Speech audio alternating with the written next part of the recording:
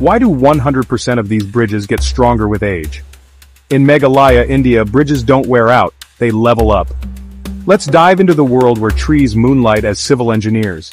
In the lush hills of Meghalaya, India, locals don't just build bridges, they raise them.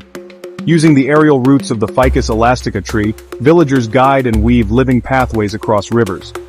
Imagine a plant that takes its side hustle as a civil engineer dead seriously. Here's the twist, these bridges can take decades to grow, but once they're ready, they can last over 500 years.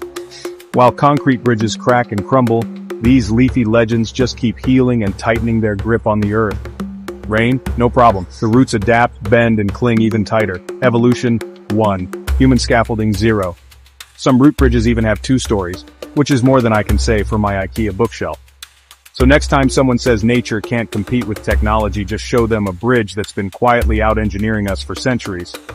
Want more marvels like this? Hit subscribe on Chronicles of the Curious Earth. Our stories might not grow roots, but trust me, they'll grow on you.